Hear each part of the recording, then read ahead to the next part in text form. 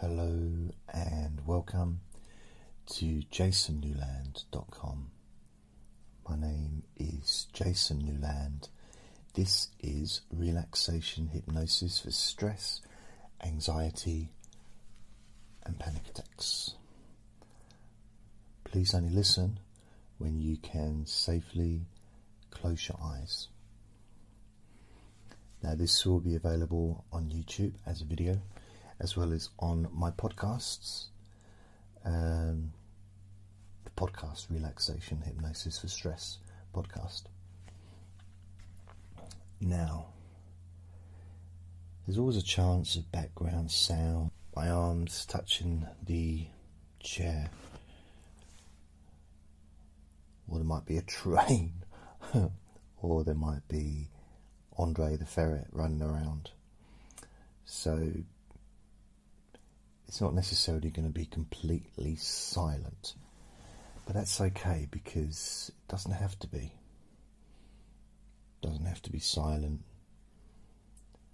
The fact is, where are you going to find complete silence, really? But even if you put earplugs in your ears, where else? But even with earplugs, you can still kind of hear some sounds, whether it be your own heartbeat or your breathing. You can hear stuff.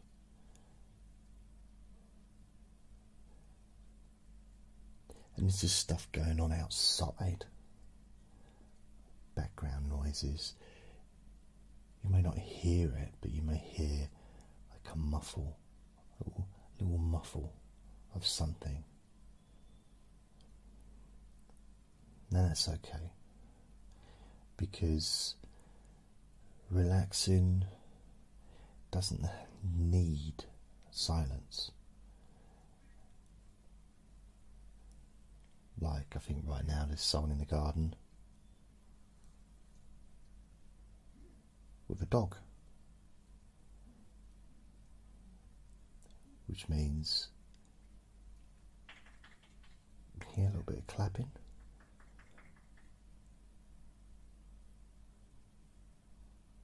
That's a clever person doing that at 4:30 in the morning. Very bright. But I'm not going to shout out the window. I'm not. So I think part for me is why I'm talking about this background sound is because when I was younger, I used to get really, really annoyed by it. If I was trying to relax, if I was trying to sleep, I used to really find excessive noise very difficult to deal with. Maybe I was hypersensitive to sound. There's a possibility of that. But at the same time, I'm not really sure. It's almost like as part of my brain really believed that in order for me to relax, I needed complete silence. In order for me to sleep, I needed complete silence. Unrealistic. Extremely unrealistic. Because it's rarely completely silent. Even if you're sitting on the top of a mountain that's far away from human beings, traffic, all that stuff, you're still going to hear birds farting. You know, you're still going to have planes going over probably. You still have the wind. You still have the sound of your own breathing. You know, there's always going to be sounds. And I think as I've got older and my hearing, I've got a bit of hearing loss. And there was times when I would wish, I used to think, I wish I was deaf, so I didn't have to hear that stuff, which is a stupid thing to wish for. I didn't really mean it at the time, but you know, I'd be laying in bed and I'd be getting so frustrated. So frustration to outside noise, or distractions maybe, if you want to call them that, I think that was worse than the actual, my reaction to it was worse than the noise itself. Now, admittedly, sometimes there's a degree of noise that's just kind of unacceptable. But I used to get upset over the tiniest thing. And I've learned that actually relaxing is fairly easy, regardless of what's going on outside. One of the things that helped me with this was, I used to go to the Buddhist centre. When I first started going to the Buddhist centre in November 2002, and I learnt to meditate. And I'd be there on a Wednesday night, and it was in a town centre. It was like the second floor up. And every time I meditated in the shrine room, there'd be loads of people outside shouting and laughing and screaming and playing around, and some of them, I guess, were drunk. And I learned that actually sound that stuff is separate from me. It's separate from you. It's not. I guess the vibrations connect. There's a vibration, the sound vibration, and sometimes the sound vibration can be a lot worse than the actual sound. For example, if someone's playing bass music and it's the bass shaking the whole building, you can't even necessarily hear the sound, but you can feel it. That's not particularly pleasant, I don't think, for someone who shares a house with someone doing that. But we can't put everyone in prison. So being able to just separate yourself from the sound can be useful. And the reason I'm talking about it is because I've learned to do it. It took me a while, it did, to be fair. I used to be ridiculously reactive to sound. If I was in bed, going back when I was a teenager, 20s, I used to punch walls, I used to scream, have tantrums, everything. If there was noisy neighbours or if there was noise going on. Very childish reaction from me at the time. And because I've lived in many different shared habitations, if that's the right word, habitats, sharing houses with other people that are generally inconsiderate, then I managed gradually to learn that actually there are some practical things you can do. Like, I counselled someone years ago, and this was an elderly gentleman, probably in his 70s, and he said that he lived opposite a park, and the last few months lots of youngsters, probably late teens, whatever, were gathering in the park at night, screaming, shouting, fighting and all that stuff, playing loud music, and he wasn't able to sleep. And he put his house on sale. It was that upsetting. He wanted to move, but he wanted to do something much worse than that. He didn't think he could take it anymore. He was actually considering ending his life because it got to him so much. Now, I said something to him, and he couldn't believe he'd not even thought about it, not even considered it, about doing something practically in the short term. I don't mean, get a gun and start snipering them. What I mean is, I said, have you considered getting some earplugs? Short term, this isn't a solution, long-term solution, but short term. And he said, no, didn't even consider it. Now, at that time, I was wearing earplugs every night, because if you live somewhere that's very, very noisy, then you can lay in bed all night being miserable and getting angry, or you can do something about it, practically. So I chose to do that. Unfortunately, I kind of wanted to wean myself off the earplugs, because I wore them for years. Not the same ones, but one day I pulled an earplug out and it pulled half my... Basically, I had a perforated eardrum because I'd put the earplug in too far into my ear. So I was a bit unwell for a couple of weeks. So I realised then that if you do wear earplugs, be careful.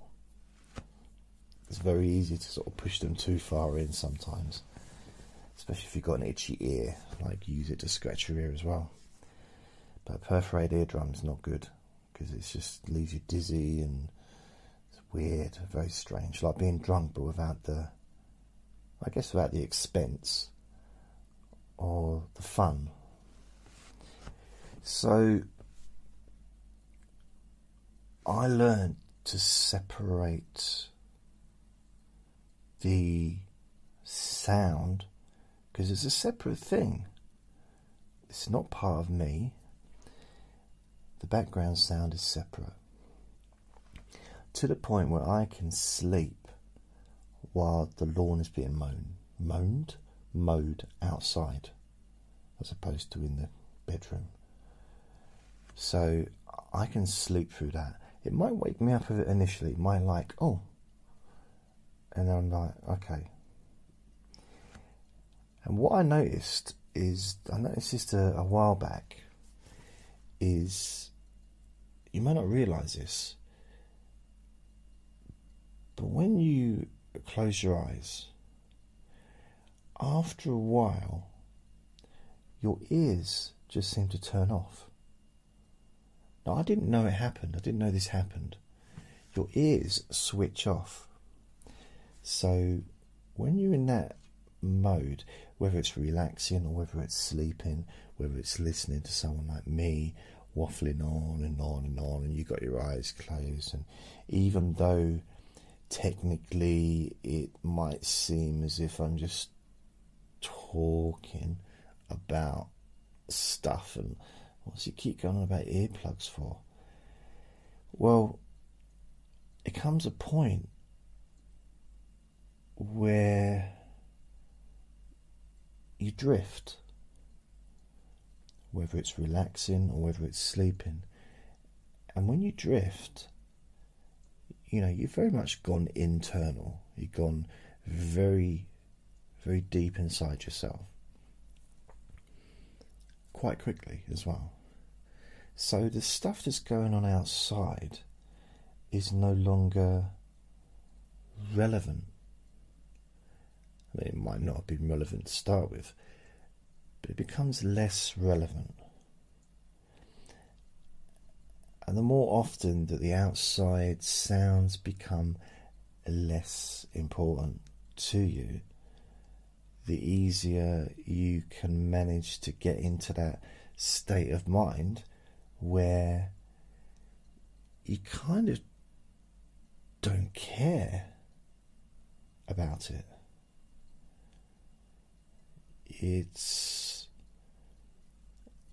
I suppose it's quite a strange thing, but there's a lot to be said for not caring about something. Because there's lots of things to care about. Lots of maybe people in your life that you deeply care about, you love, you cherish them and all that stuff. And that's great. But it's quite good if you can also have things that you really don't care about, that you could not care, could not give, as the term says, I could not give a monkeys, I do not care about that particular thing. I would suggest that we all have maybe at least one person in our life that perhaps they're in our life but we wish they weren't. They're a friend of a friend maybe, and they're the most annoying person that you could ever meet, and you wish they weren't there, but unfortunately your friend for some reason seems to like them. Yeah, we've all kind of got that, I suppose, or had that in the past. Could be a family member, you know, who knows. So when you care about what that person thinks, when you care about what that person does, when you care about what that person says, that can cause a lot of hardship, emotional pain, stress, anxiety. When you don't care about that person, the problematic person, when you could not care one bit about what they think, what they say, what their opinions are, what they think about you, when they almost in your mind, they're just there. They're not relevant to you or your life.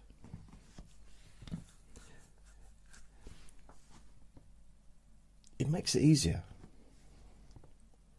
How can someone that doesn't really exist upset you? And that might sound harsh. You might say, well, it's a human being and I don't want to feel that way about human beings. But you're not feeling that way. You're not feeling anything. I think, you know, it's more positive to have zero feelings towards somebody than to have anger and resentment, because that doesn't get you anywhere. And I've tried. I've gone down the anger route. I've really given it a good old go, but it didn't get me anywhere. Didn't get me anywhere. Didn't get me anywhere. I learned to talk one day. It's not going to get you anywhere either. Anger, hatred, resentment. Nah, pointless. Absolutely pointless. Don't take it from me. Yeah, take it from me. Save yourself some time. Let that crap go. Absolutely pointless. Being angry with someone. And that is...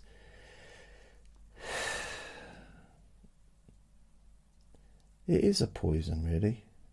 I know that's what some religions say and philosophy, and, you know, I'm hardly saying anything original here, apart from maybe presenting it in my own way, my own manner.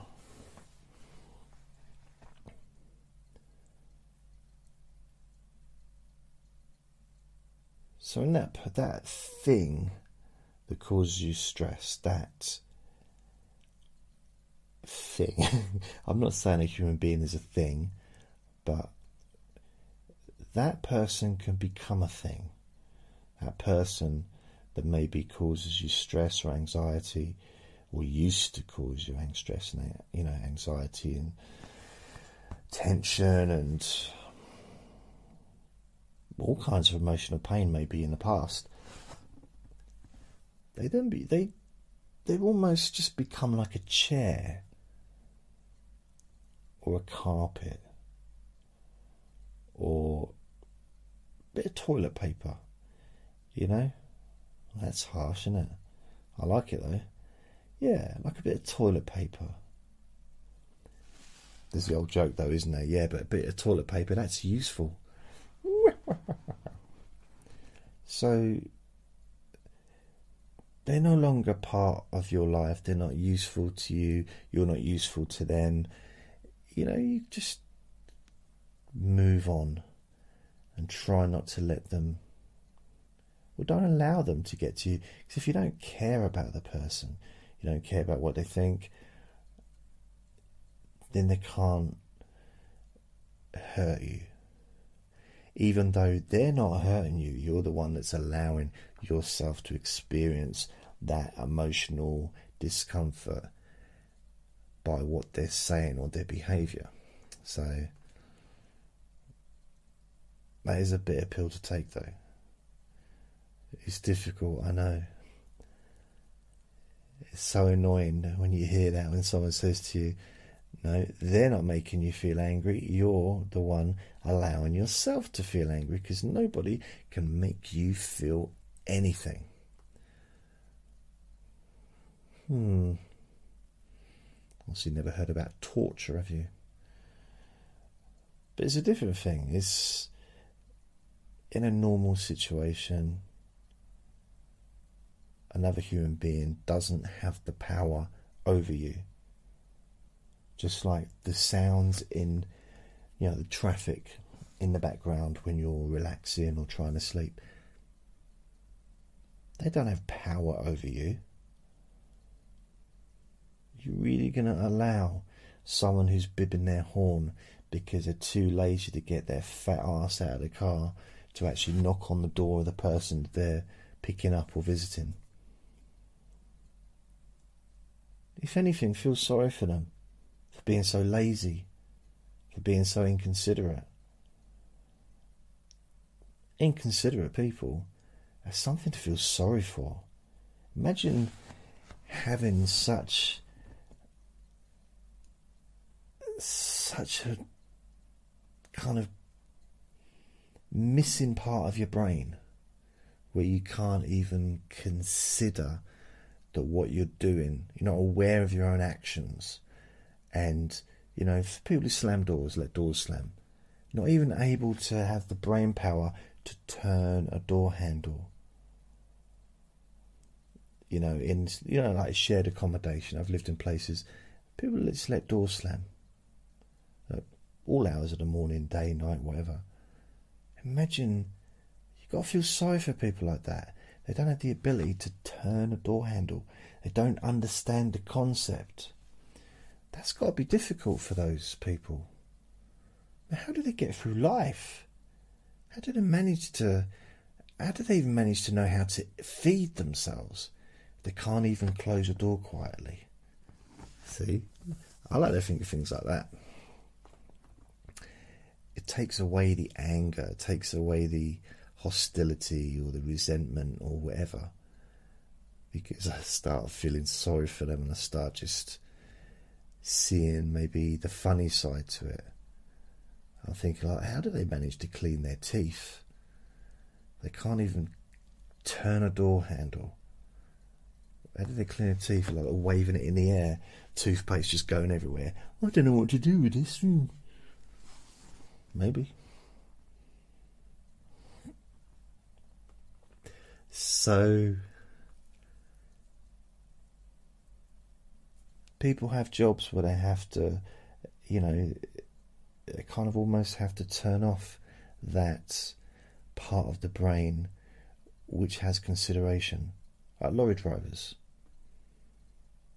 van drivers, taxi drivers, where they're just holding the traffic up. A lorry driver's delivering. They have to park and deliver. They're holding the traffic up for like 10 minutes. It's not their fault, it's their job. It's not their fault that we live especially in England, the roads are tiny. It's not built for traffic. Seriously, the roads in this country, it literally, I think, like tiny miniature, what's those little cars, the miniature ones, just one person sits in and you're like that. You could do that, going either way. The roads are just too small. We must have been tiny in the old days. Honestly, we must have been like 3 foot tall. The roads are silly. Those Romans got a lot to answer for. And they were my ancestors, but hey, what can I say? What can I do? What can I say? Annoying. So those people who do those kinds of jobs have to find a way to turn off that part of their brain which has consideration on that angle. However, what I find, being a pedestrian, if I'm waiting to cross the road, it's more likely that a lorry driver will stop to let me cross than a just person in the car. So lorry drivers are also very considerate at the same time. So I'm not having a go at lorry drivers. I'm just saying sometimes we have to turn that off. People who pick up the trash, the rubbish, the dustmen and women, they're doing that job early in the morning. The big old truck making lots of noise. I mean, I think it's part of their job that they have to talk really loudly, shout at each other, whistle, laugh loudly, sing, and moan about how smelly the rubbish is. I think that's part of their job. I think this must be in their contract. So they have to turn off that consideration part of their brain doing that job. So I think it shows that we can turn off parts of our brain that are being active,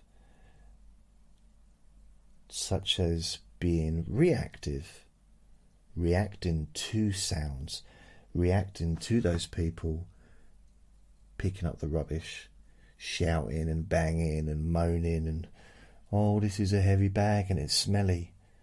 Yeah, because it's full of rubbish and it's been there for 2 weeks. What did you expect? Angel farts? You know, so used to bother me. Now I kind of feel sorry for them, in a sense. I've done that job. I know it's a horrible job. It's dirty. It's very, very physically demanding. And getting up that early in the morning, wow, no thanks. But you have to turn off consideration, certain parts. So we're always changing. We're always sort of manipulating our own brains in a way. We turn that stuff off. Like people, I remember when I used to do cleaning. I've had a few cleaning jobs over the years, and there was a time I worked in a nightclub cleaning up toilets. Now, a nightclub toilet, after a Friday night, going there the next day, it's disgusting. Especially the men's, but even the women's aren't that great, to be fair. I don't think any toilets are that great. I'm not really a fan of toilets, although they are handy. I had to change my mindset to not be grossed out, because you can't do a job if you're completely grossed out and gagging. Like, it's disgusting. What is that? That didn't come out of a human body, surely. But eventually, I just realised it was my reflection in the water. Eventually, I had to turn my brain off, that part of my brain that was reactive to bad smells and things that looked horrible, and to the point where I didn't, but I could have eaten a sandwich whilst doing that job. I didn't, obviously, because that is disgusting, but I wasn't affected by the smell or by anything anymore. And you could say, well, you got used to it. I don't know how used to it I actually got. It didn't bother me anymore, because I didn't allow it to bother me anymore, because I had to get on with it. In the same way as when I worked in a chip shop, or worked in a bakery doing 16-hour shifts in extreme heat and very dangerous environment. Everything was hot, you know, completely getting burnt continuously. It wasn't even getting used to it. It was about turning off the part of my brain which didn't want me to do that. The part of my brain that wanted to leave and go out and just not come back. I had to turn that part off.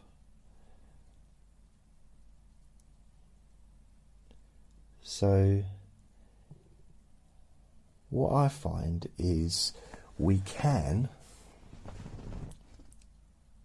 all of us, turn off parts of our brain and turn on parts of our brain. In fact, we can affect our brains by our thoughts. So relaxing, you can, I can, we can decide to turn off the parts of your brain that is feeling stressed or that creates stress or anxiety. You can turn it off. Just say, you know what? No thanks. I'm going to relax now. You can close your eyes. You can notice how you feel. And if you've got a part of your body that physically has discomfort, when you focus on that part, the part naturally relaxes and feels more comfortable. And that's without you doing anything. Unless, of course, you focus on that part and thinking to yourselves and being negative. If you do it with negativity, of course, you can make it more painful, more, you know. So if you focus on a part of your body going, oh, this is horrible, this is painful, this is going to be painful forever, this is always painful, why me, blah, blah, blah. It's going to be uncomfortable and it will get worse, possibly. You could focus on it thinking, we don't have to focus on it to think anything for it to relax. Really. You just need to remove the negativity. You don't have to add anything else, because your natural state of your body and your mind is to feel calm and relaxed in a calm and relaxing situation. Now, you know, let's be real. I can be relaxed and calm here while I'm doing this. If someone starts banging on my front door really loudly, banging, bang, bang, I'm not just going to continue and say, oh, I'm relaxed, I can ignore that, that doesn't affect me. I'm not a yogi, or yogi bear. I'm not. I'm going to be focusing on that. And that's natural. It's not about relaxing, isn't about being unconscious.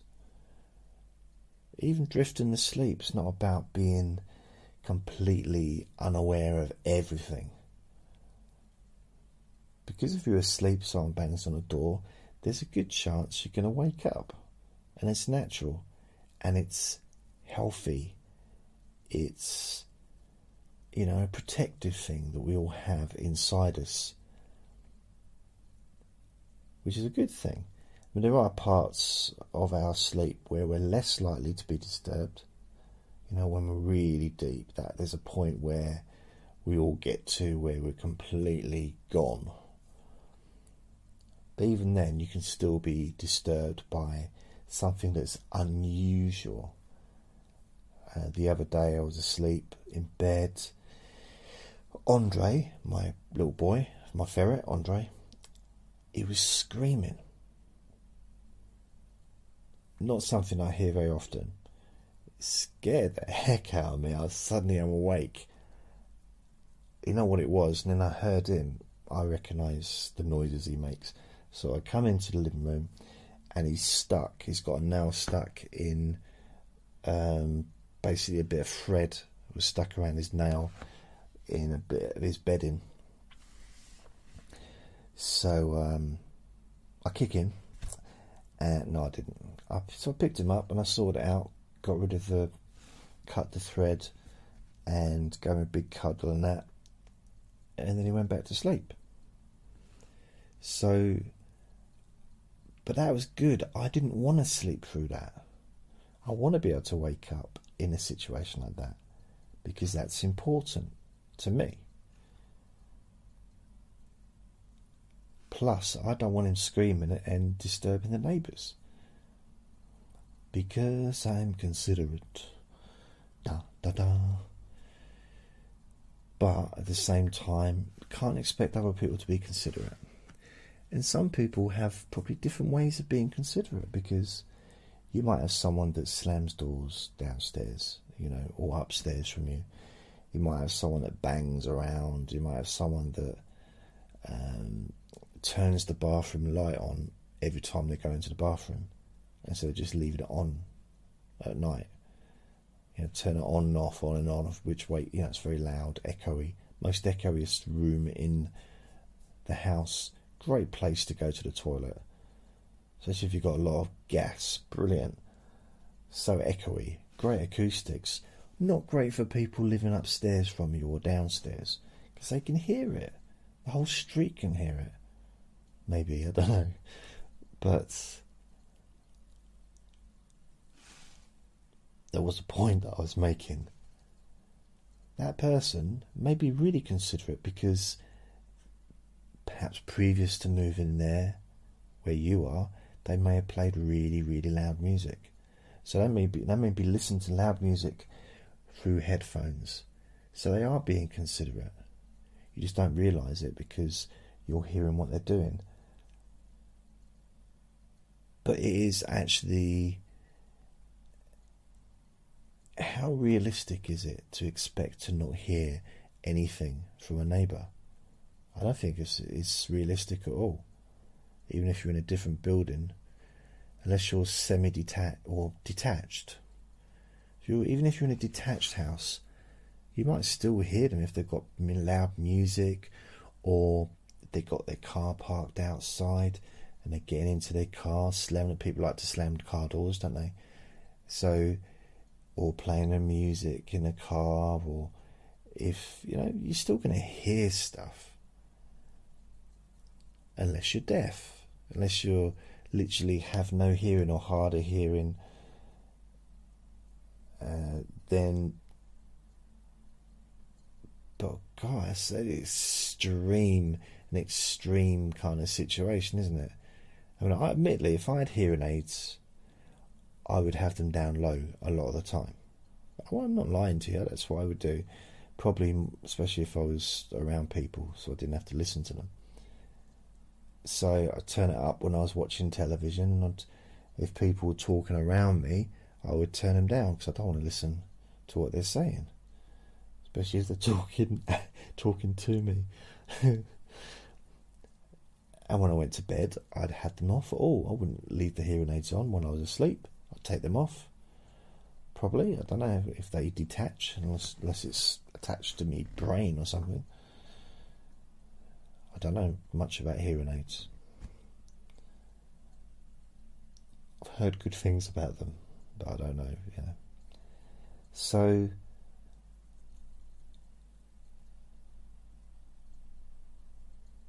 we can turn parts of our brain off and on. That part of the brain that's responsible for reacting to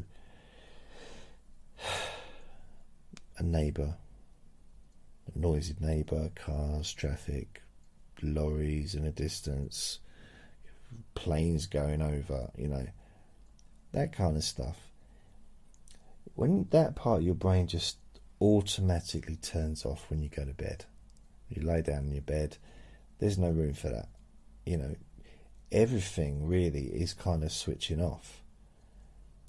You're almost going into autopilot, or kind of like a life preserve situation where everything, all your vital organs are just doing what they need to do. Nothing more, just what they need to do. Your heart's pumping at the rate it needs, which would be a lot slower than it would be if you was walking or running or being active, your brain does the same thing. It slows down.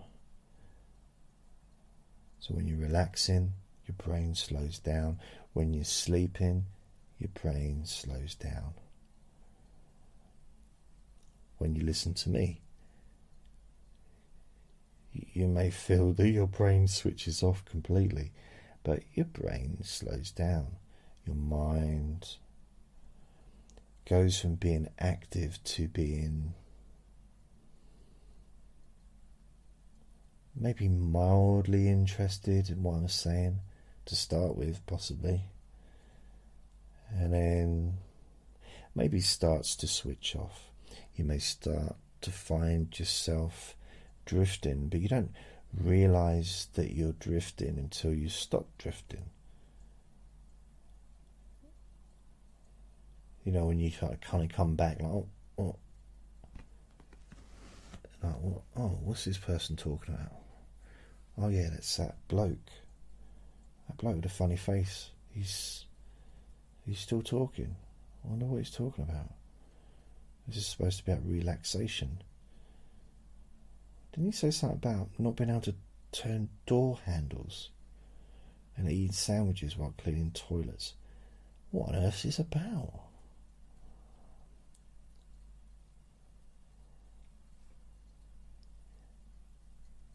But that drifting process is natural.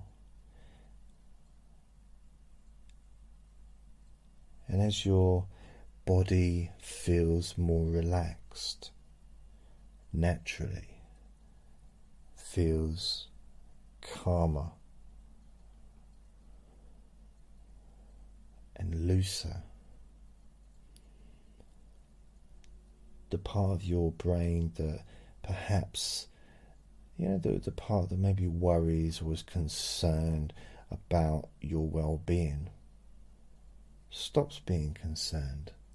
In the same way as if you, I suppose with Andre, my little boy, I cut the piece of fabric so that it was no longer caught in his nail. And then I was no longer concerned. Once I saw him, gave him a big hug, lots of kisses for about 5 minutes, and then put him down and he went back to sleep. And I wasn't concerned about him anymore.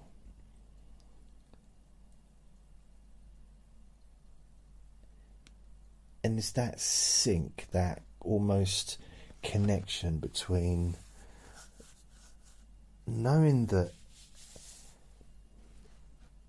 you're going to be available if needed. You can relax, but at the same time know that if you need to be alert and awake for some reason, you will be.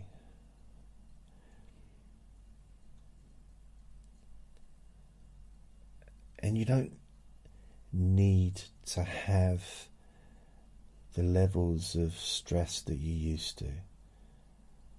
It's almost as if something's changed by listening to me, even though in some ways it may just seem like I'm talking absolute crap at times. It's like, what you want about, Jason? You're just waffling on and you're moving from one thing to another. And what's your problem with lorry drivers? I don't have a problem with lorry drivers. I love lorry drivers. If it wasn't for lorry drivers, how do we get our stuff? They deliver it. The point is we change our brain. We change how we think. We access different parts of our brain, or automatically it kicks in at different times, depending on what we're doing. So if, for example, you're trying to get home from somewhere and the trains are delayed, you find your way back to where you want to be we always get to the destination that we're aiming at in the end. We always get home eventually. It might not seem like we're going to, but we always manage to do it, generally. But that's not something that you need to think about when you're relaxing. That part of your brain activated at that time. See, right now, I'm sitting here. I'm just, I guess, in some ways, shooting the breeze with you. Just chatting. Just... That's it. Just chatting about stuff, which is what I do. It's not... It's nothing major, just me talking. I do bore myself though, so I do really want to close my eyes, and because I feel relaxed. I don't know about you. I just feel relaxed and calm, and in reality, I probably could fall asleep quite easily right now. I'm not going to, but I could. So I'm trying to keep my eyes open. But it's difficult because I prefer to have my eyes closed, and if I wasn't doing a video, if it was just a podcast, then I wouldn't need to have my eyes open. But I feel like I'm being a little bit rude if I close my eyes whilst I'm talking into the camera, You know what I mean? So our brain, your brain, my brain,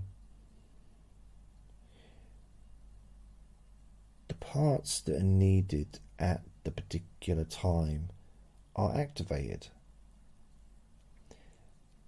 And that's the thing.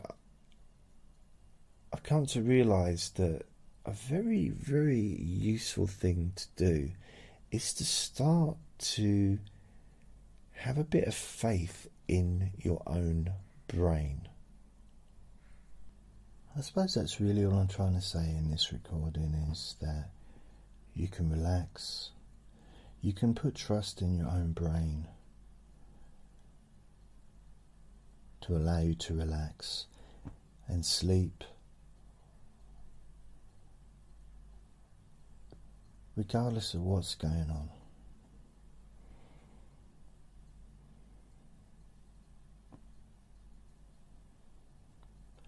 Well, I'm going to go now, so thank you for listening. Remember to be kind to yourself, because you deserve to be happy.